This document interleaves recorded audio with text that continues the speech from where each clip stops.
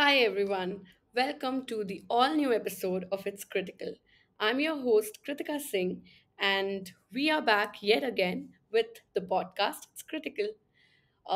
It's been a while since I was podcasting, and more than a year, in fact. But I'd like to take you to the whole aspect of why I wasn't here, and bear with me while I take you on this journey.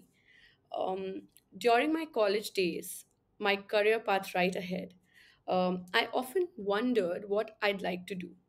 My years of experience in animal rescue had made me realize one thing: I love helping living beings.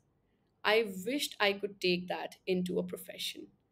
I got that chance when I started working for Swachh Bharat Abhiyan, which is the Clean India movement. And our communication strategies were literally helping save lives, as lack of cleanliness is responsible for unaccountable deaths. My love for animals and concerns about climate change morphed into my podcast, It's Critical. And I've been featured in a short story anthology around COVID 19. But my real change to help people came when I was inducted into the COVID 19 war room set up by the government of India here in New Delhi.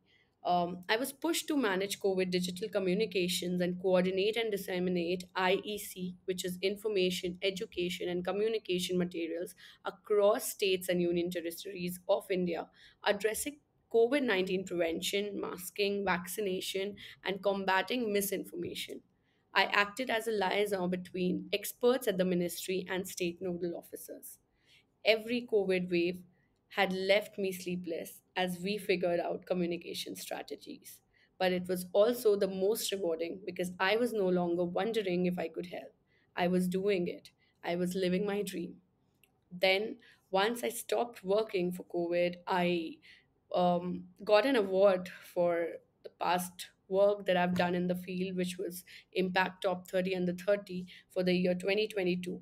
And I currently work with Wavemaker Global, and where I lead content strategy and client management for brands that are there in the FMCG sector or tech sector, or for that matter, into financial planning and banking sectors. This has been my journey so far, and at the same time, I was also recuperating and dealing with PTSD, which was, of course, after I left the COVID 19 war room.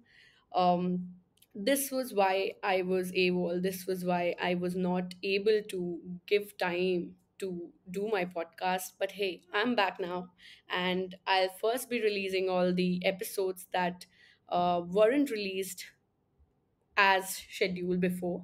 And once those are done, and once I have them over here, I'll get back to creating more episodes. And this time, it'll be a mixed blend of things that I'll be talking about. But everything keeping in mind is critical for the people who listen to me. And thank you so much for showing the support that you have while still listening to my podcast, because I see there are still people who've listened to the episodes we've made over and over again. So, hope you enjoy whatever's coming next. Thank you.